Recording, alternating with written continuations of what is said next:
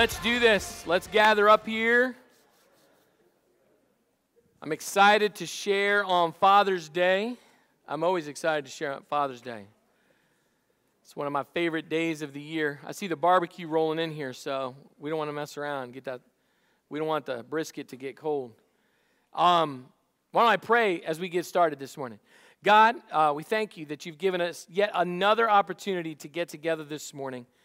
Lord, to hear from you, to hear what you have to say to us. Specifically, Lord, this morning, as dads, we want to hear from you. We want to be encouraged. We want to be strengthened for the purpose for which you've created us, oh God. I pray that everything that takes place today, Lord, would leave dads specifically inspired to continue to thrive, to live out every intention for their lives, oh God. Lord, you're going to speak to each of us individually, God, whether we're men and dads, oh God, and you're going to speak to about our role in fulfilling your purpose in the world. We thank you so much, God, for this opportunity to get together, Lord, this morning. In Jesus' name, amen. Amen. Well, I am excited, guys. Before I share this morning, I always feel like I need to do this and I need to say this. It's kind of my Man Day pregame instructions, if you will. First of all, I want you to know, no matter how I might come across, the intention of my heart on Man Day, on Father's Day, is always to be an encouragement. And that's what I'm going to do. I got to tell you, we as men and as dads take a beating year-round. And it starts with us. We beat ourselves up quite a bit in terms of our inadequacies and shortcomings, or I wish I would have, or this is what I've done, or this is what I've said. So I need you to know that for me, my heart this morning is just to be an encouragement to you and to say that I'm just like you. I am not a perfect dad, and I am way far from a perfect dad. I feel like I'm a warrior with you, striving to see God's plan lived out in my kids' lives and in my family's lives. So just know, everything that I say today is meant to be life-giving and encouraging, and I do want you to leave inspired. I really do. I want you to leave to get right back at it, living out God's purpose for your life. I also want to say this, kind of a pregame instruction. The things that I say today are meant to speak to something that I believe that God is for and not against. Now, it's sad that I have to say that, but I feel like I need to say that. Sometimes when you're for something and you're passionate about something, people interpret that as you're against something or you're opposed to something. We live in a culture now that if you want to elevate a cause or an individual, you almost feel like you have to tear something else down first to make that happen. And let me say more specifically what I'm trying to get at here this morning. Obviously, it's Man Day, it's Father's Day, and we're speaking directly to dads, and we're speaking to men, speaking about God's purpose in your life. And there's unique things that God has given to men that he has not given to women. And some things that he's given to men, women can do as well, right? That's just the way it is. And so when I say God is doing this in men's life, or you're purposeful, or you matter, or you're the only one that can do X, Y, and Z, I don't want anybody to interpret like, well, if I'm a woman, then I'm not important. That's farthest from the truth that's as far as from the truth as God's word, okay? It really is. God's word does everything to elevate women. And this is the thing I would say about that. Jesus did more for women in his lifetime, in that culture, and in that day than any man you could ever imagine. To stand up for women and to defend them and to give them rights, and I wholeheartedly believe in that. But this morning, I'm speaking to dads, okay? I'm wanting to encourage them. And I think that all of us, if we're not dads this morning, we can rally around dads. Because I got to tell you, being a dad is a fight. Am I right? It's a battle. Every day. You want something so desperate. I'm off my notes already. You want something so desperately to happen in the life of your family, and you need more encouragement, and you need more inspiration, and you need more people coming along your side saying, you're doing a great job.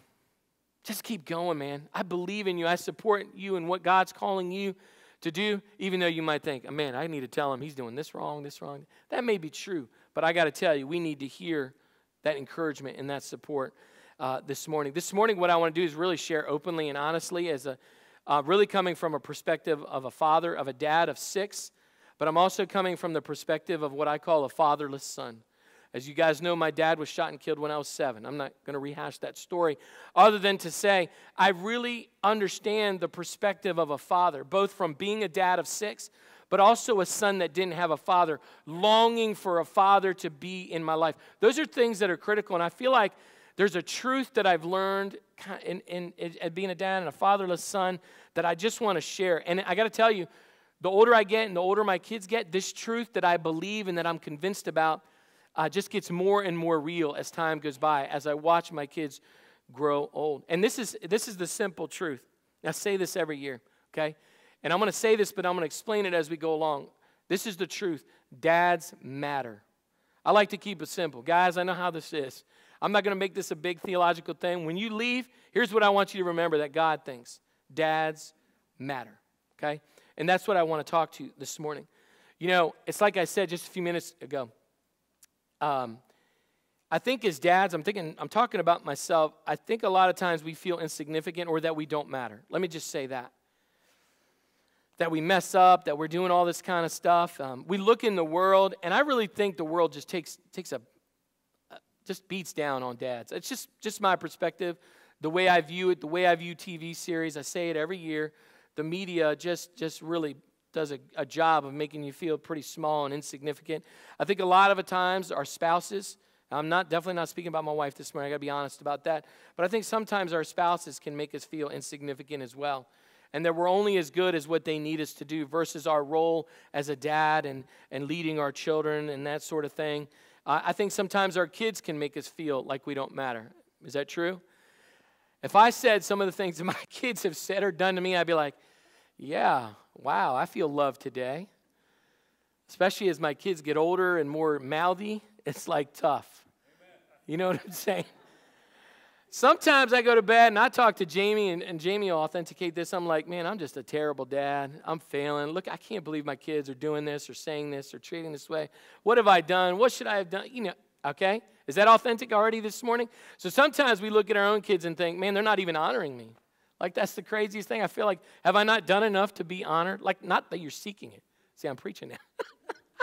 Being authentic with you. I got to tell you, here's what I've discovered. Experience as a dad and a fatherless son. I mean, I had a father, you understand.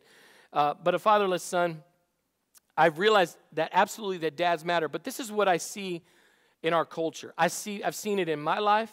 I see it in my kids. And I see it in our culture. And it's this thing called a father hunger. Okay? It's what I call a father hunger. Let me explain what I mean by that. A father hunger is a God-designed craving for dad's presence in our lives.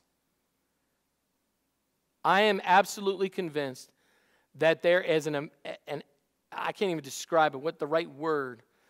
There is a huge father craving in the heart of every single human being in the world.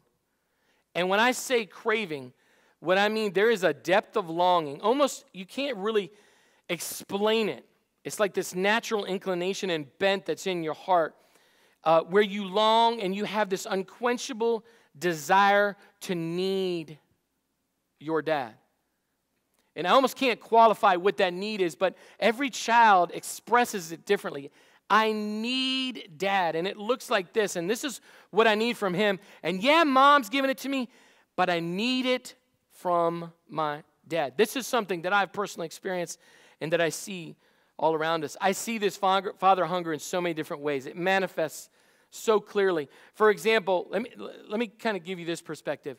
How many times have you seen a child whose father, for all intents and purposes, is abusive and has abandoned, is either physically absent, emotionally absent, and you look in from the outside and you think to yourself, my gosh, that child's having a tough life. That's just a tough dad to deal with. He's a hard dad. That's a difficult dad. And you think, man, that child should run away or tail out of there. But there's always the hunger in that child's heart to have connection with that dad. Even though, for all intents and purposes at that moment, that father is not giving anything to their child that's life-giving. Does that make sense? I see children that are abused and have bad home lives, and they're almost apologizing for themselves just so they might have a morsel of their dad's attention, making excuses for why their dads are doing the things that they do, blaming themselves, tolerating the things that they go through. And you see it in those lives, but you also see it in our society. I mean, I could have spent all day this morning, and you don't want me to do that, going through statistics, right? Talking about the absence of father from homes. The result of absence of fathers from homes. Crime, prison rates, destructive behaviors, bad choices that we would call them. And you would say it's all a result. And statistics show there's a correlation. How about that? Between this rise in prison rates, this rise in crime, this rise in brokenness and bad behavior. And when you look statistically, dad's not in the home. To me, it's crystal clear. There's something that dad provides that no one else can provide. No one can replace what a dad offers and is able to give to a child. And you see that because where there's absence, again, of fathers, there's a gaping hole and a void and a brokenness there exists. I think without even getting to the Word of God yet, and I'm about to. I made the statement that dads matter. I think we all believe this is true. Fathers have a unique, irreplaceable, and indescribable bond with their children. A bond that has the power to produce life. I love this word indescribable because it's almost like I said earlier, you can't communicate the type of hunger that's in your heart for your dad. I need dad. There's something natural. Nobody, let's put it this way, nobody had to teach a child at any point in their life, you need dad. Is that right? Nobody said, hey, did you know you need dad in your life? There's this longing to be physically with him, to hear from him, and so on and so forth. And you know what? When I think about that statistically and from the world's perspective, that truth that we can all agree on, it makes sense because this is the way that God designed it to be. If you have your Bibles, I want to encourage you to turn to Genesis chapter 1. I'm going to stay there just briefly, okay? Genesis chapter 1. You can also download our Common Ground Church app. There's some notes in there. You can fill them in and kind of track with me. But there's some powerful verses. I shared this last year, and I think it's important that I share it again this year. Genesis chapter 1, verse 26 and 27, it said, Then God said, let us make mankind in our image and in our likeness. So God created mankind in his own image. In the image of God, he created them. Male and female, he created them. Man, I could spend all day talking about this. This is a loaded set of verses. And we could talk about what does it look like to be made in the image and the likeness of God, and how does that express itself, and what about this whole idea of creation? But we're not going to get into that this morning. Here's what I want to do. I'm going to call it Man Day theology. You know what that is? Say it and move on. I'm not going to go deep in this, but I'm just going to say a few things that I think will help us understand what I mean that dads matter. Number one, what we see from the Word of God is that God purposefully chose to create us uniquely as men and women. No question about it. It was God's desire and God's intention to make a man and a woman different. Now, we can't just, that's just the way it is. Now, we could talk about the differences, physical differences. I don't want to talk about that. Emotional differences, practical differences, the way personalities express themselves. There's no question. My wife and I are like, you know, there's a book out there, one's from Venus, one's from Mars. Like, hey, that's like, why are you even thinking that way? Like, I have blue lenses, she has pink lenses. We're looking at the same thing. We're on different opposite sides of the earth on that thing. There's no question that God did that. Here's the question we have to answer, though. Why?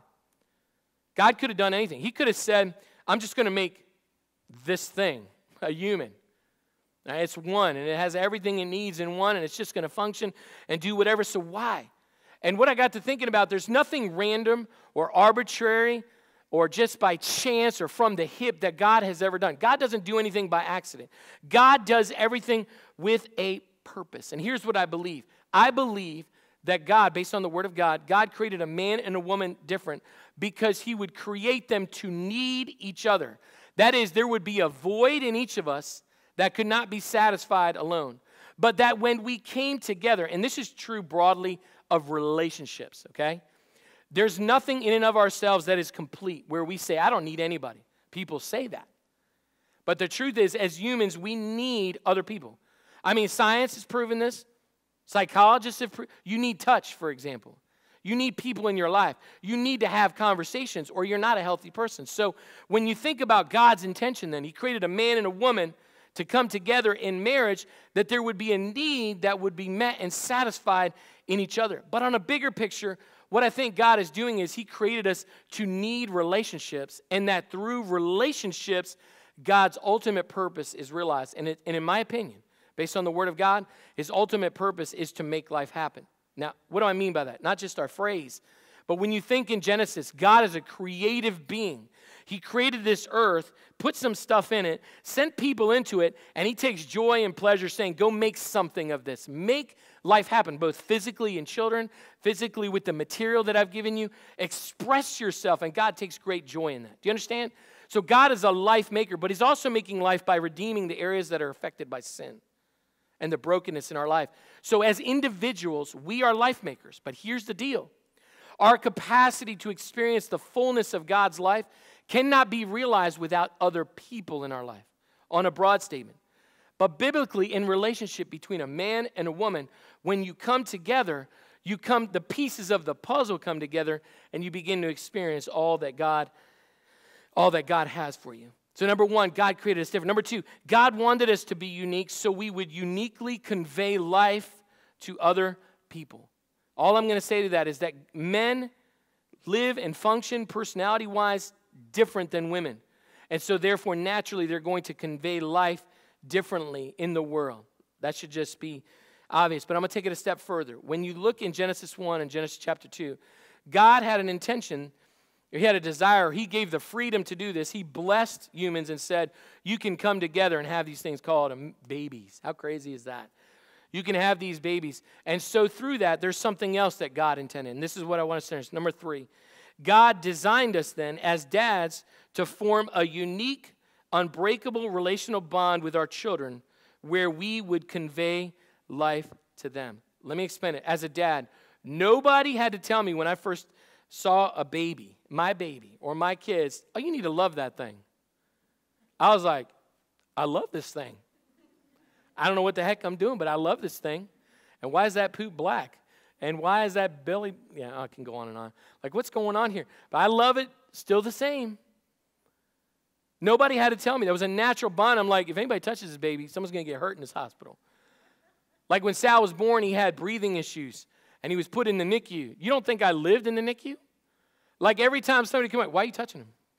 Why are you doing that scan? Why are you putting that in his mouth? Why is his back? Why is he breathing like that? Aren't you going to do something about that? Like all of a sudden, this natural, like, I need you in my life. I want you in my life, and I want to give you something. I want to give you myself. That happens. There's this bond, and guess what? I noticed this crazy thing. This baby grew up and wants to be around me.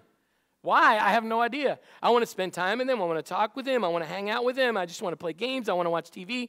I want to play Minecraft. I want to play all these crazy things, or board games. You know, they want to be with me. That's crazy.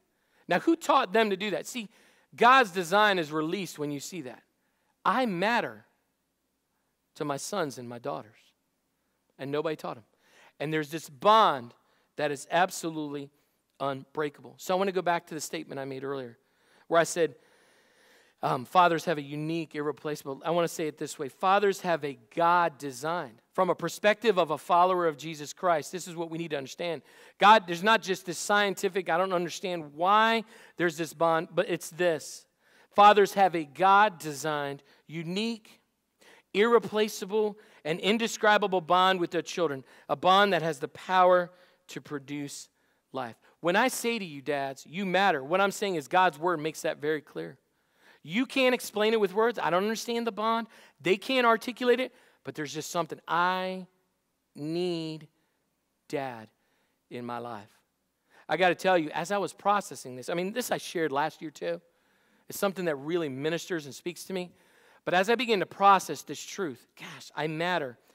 I matter to my children. Coming up on Father's Day, I do a lot of reflection. So obviously, you know, I always see everything I'm doing wrong, or I'm falling short, or I could have done, or look how old they're getting. I'm missing my opportunity. Did I miss it? Did I blow it? What the heck just happened here? So that's just my human nature. Jamie does it as a mom. And moms, you do that as well. So I'm processing them, Lord, I just want to be a good dad. And God began to speak to me and remind me again that I mattered. And he showed me something in the Word of God for me that I want to convey to you as dads, that expresses one unique way where it shows that you matter to your kids' lives. I want to share this verse with you where God was affirming me and building me up as a dad, and I pray it's an encouragement to you. Again, if you have your Bibles, Matthew chapter 3, okay? Or write it down or track with me here this morning. In Matthew chapter 3, verse 17, there's this verse that for all intents and purposes, if you read it, you would just pass over. It's a great verse, but you don't think twice about it. You know what I mean? It's really not the main emphasis of what you would think when you read the Bible. It's not the thing that pops up. But I want to read it because it's so powerful and so meaningful. Listen to what it said. It said, then a voice from heaven said, the Father in heaven spoke and said, this is my Son, whom I love and with whom I am well pleased. Let me give you a quick background. Jesus had just come to John the Baptist. John the Baptist had been going out in the community telling people about Jesus. He'd come to save them from their sins. And the way that you express your faith is through the act of baptism. If you come, you're saying, I identify with that message. I believe that I need him. And so Jesus comes and says, John, I need to be baptized. And John's like, you don't need to be baptized. You don't have any sin. What's your problem? You should be baptizing me. And Jesus said, I have to do this because it's the right thing. In essence, what Jesus was saying, I'm validating your message, John. The world needs to understand that what you're preaching and what you're saying about me is true and that it's to be believed. And so Jesus was baptized. But all that aside, as he's coming up out of the water, it says the heavens opened up and the Father spoke out loud these words, Jesus, you're my Son. I love you and I am so proud of you. Think about that. I love you. I love this guy, everybody. And I'm proud of Jesus, my Son, who is now on the world to see what I know and what I see in him. You know what's so funny is that the common way of understanding this verse, it's almost like it's an expression of strategy. People don't see it. So, for example, here's the way they understand this verse. The reason the Father spoke out of heaven to Jesus was so that other people would hear that Jesus was the approved guy. And that it really was just said as a strategic move so other people would believe who Jesus said he was. Do you understand? That's usually how that's interpreted. Now, I will say this. God often did that. God did miracles or signs or spoke. In fact, later in Matthew chapter 17, verse 3, Jesus took up John and Peter and went up to a mountain and he was transfigured. That means he changed before them and his glory, who he really was as God, began. And they were just overwhelmed. They're like, what the heck's going on here? I see you for who you really are. I'm blown away. There's a whole scenario. And God the Father speaks again and said, this is my Son, whom I love and whom I'm well pleased. And then it's followed by, you need to listen to this guy because he's the appointed one. So I understand that God does it. But when I look and I reflect on this idea in Matthew chapter 3, where the Father speaks to Jesus and says, I love you and that I'm proud of you. I think that if we just look at it from the perspective of expressing a strategy, it really fails. It's a false view, if you will, of the relationship that the Father has with the Son. Meaning, are we to think that the Father only said out loud, Jesus, I love you and I'm proud of you because he wanted everybody else to hear? Really had no significance and meaning to Jesus. He didn't need it, kind of thing. Does that make sense? Are we to just look at this from this cold theological perspective that, hey, I'm just trying to get something done. You guys need to believe in Jesus? Or is there something for Jesus himself? You know, one of the things I think is hard for us to wrap our mind around is the fact that Jesus is fully human.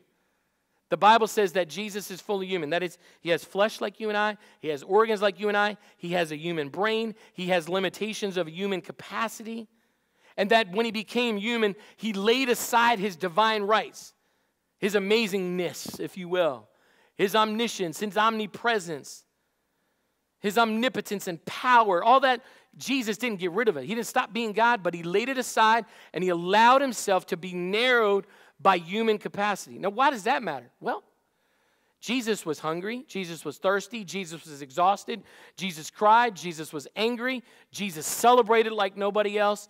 Jesus, the Bible says, was tempted in every way, went through everything that you and I went through in the flesh. He understands the needs that every single human has. So can I ask you a question?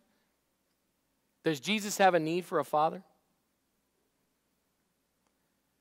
Do you have a need for a father?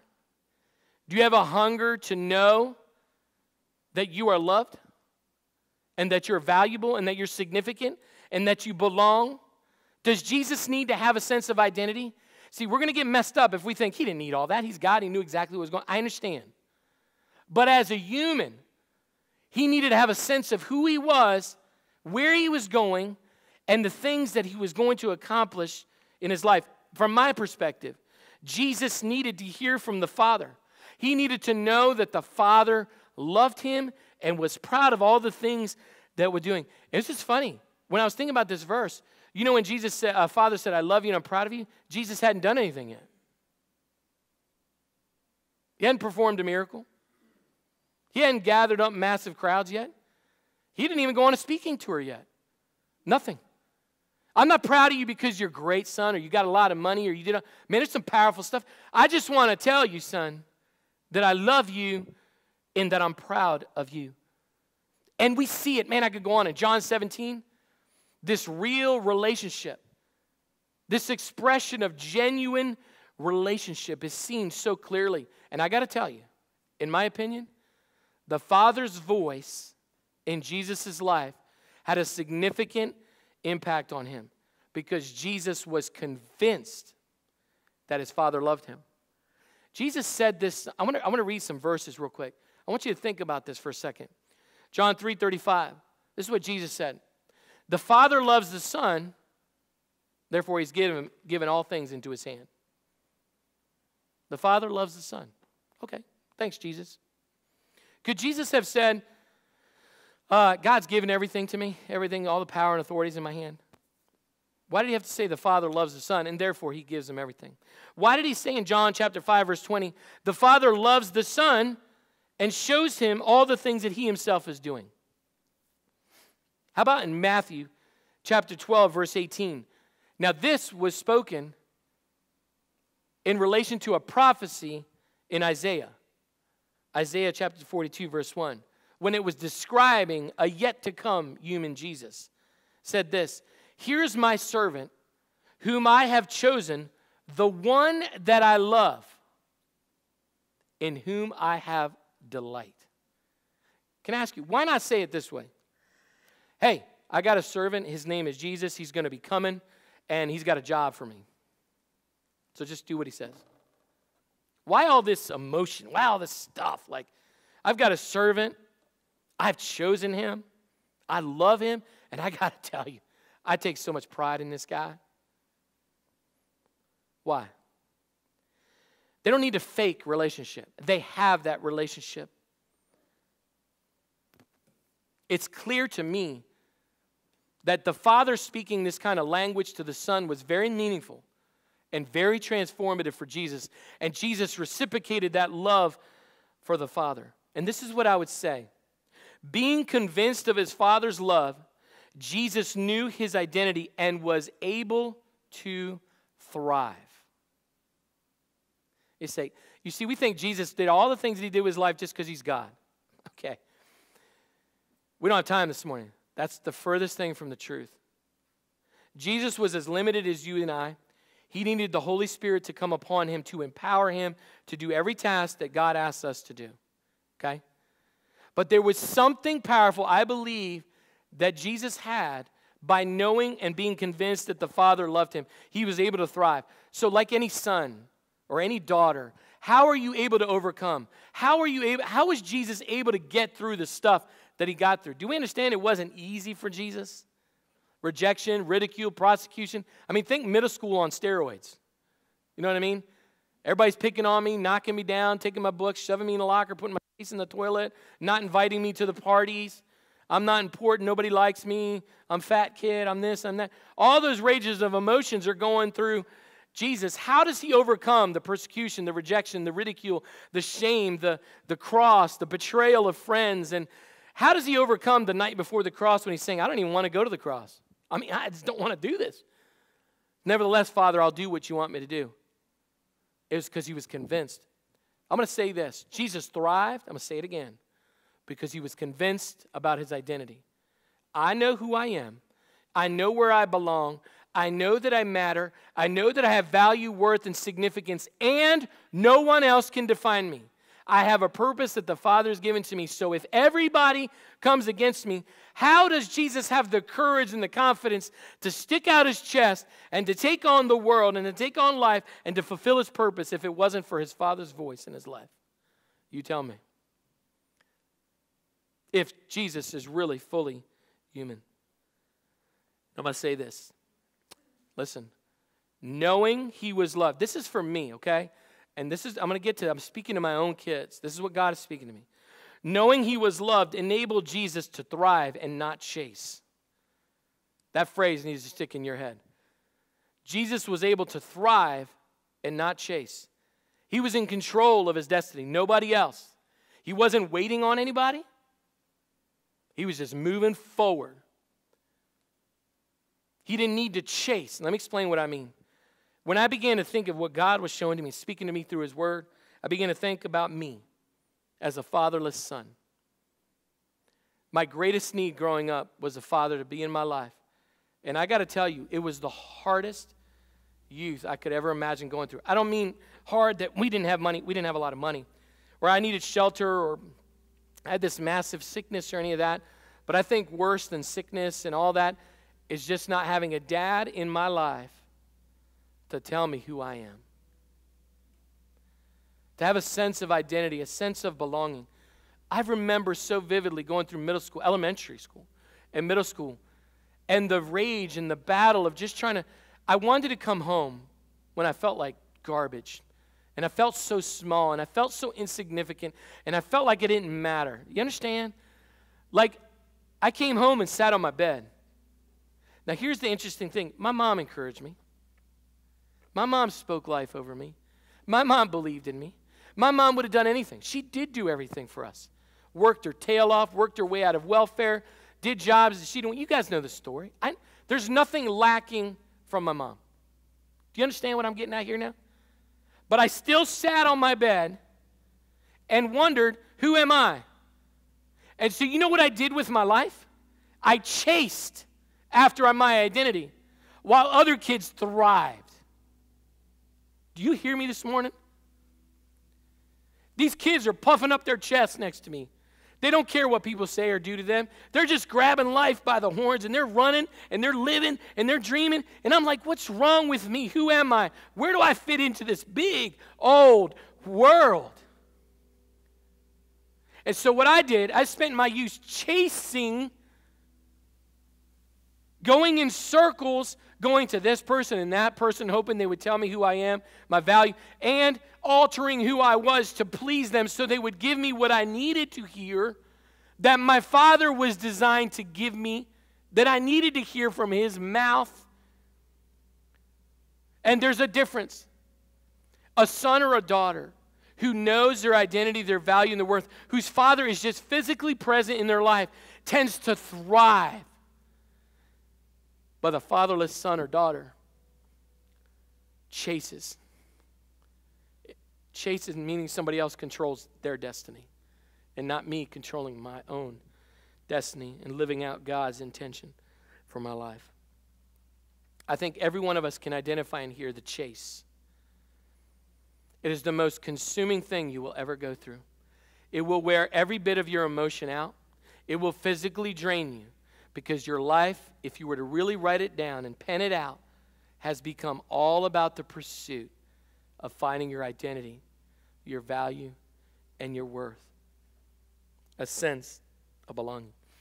God speaking to me, Sal, if your kids are to thrive and not chase, give them a sense of belonging. Give them a sense of worth. Give them a sense of significance, that they matter in this big old world. Ask any one of my kids, maybe not Ellie, she might not be able to vocalize it yet. Listen to me. And I'm reaffirming this in my own life. 3 things. What are my 3 things, kids? Daddy loves you. Daddy's proud of you. And I say, and they finish, I make Daddy happy. And I always followed up, not always, often I followed up with, here's your dreams, and you can do this, and I believe in you. I end with this again. Dads matter. I matter. I don't care what the world says. I don't care what the people in my life say. I don't even care about the lies that I tell myself. That's what I got to convince myself. I matter. My kids need me, and they crave me. I don't have to be a warrior. I don't have to know how to hunt. I don't have to be a big, strong, and mighty man and grow amazing beards during the hockey season. It doesn't matter who I am. It doesn't matter if we live in a home. It doesn't matter if we have a car or if I have an inheritance to leave to my kids, as great as that is. My kids would live on the street with me and be the happiest kids in the world. My wife and I joke, we have a house with 5 bedrooms. I swear to you, one of them gets used. It's ours. We could live in a shoebox and they would thrive. They could be barefoot with no clothes and they would thrive. That's because mom and dad are there. So this morning, dads, I got to tell you one more time. I'm going to tell you every year till you believe it. You matter. I don't care. You matter. You made mistakes, doesn't matter. You got to do better. I do too. You matter. Just start speaking life to your kids. Don't let anybody trick you or deceive you or fool you. This morning, dads, I bless you in the name of Jesus. I bless you to live out your destiny and your purpose. I bless you to grab hold like a mighty warrior of all that God has entrusted you, a quiver full of kids, and to make that your sole purpose and destiny, to empty yourself in the life of your children, that you will have the courage and the confidence and the strength and the wherewithal to rise with your chest out strong and speak to your life, the life of your children, so they will thrive in the name of Jesus, and they will not chase after identity and worth, but they will know it and find it in you because you reflect your Father in heaven. God, this morning, let that word be true of us. And what I mean, Lord, is that let that word be believed by us. I mean, convinced of that truth. That like Jesus thrived, that we would thrive. God, many of us as dads in this room did not have a dad in our life. They were physically absent. They were emotionally absent. They were very present and abusive. And so, Lord, we have this hurdle to overcome. We're carrying this weight of really not getting what it means to be a father.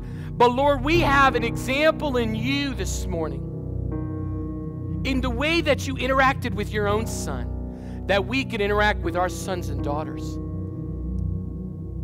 that we can simply speak words of life to them, and to know that just being physically present, rubbing shoulders side by side, we are breathing,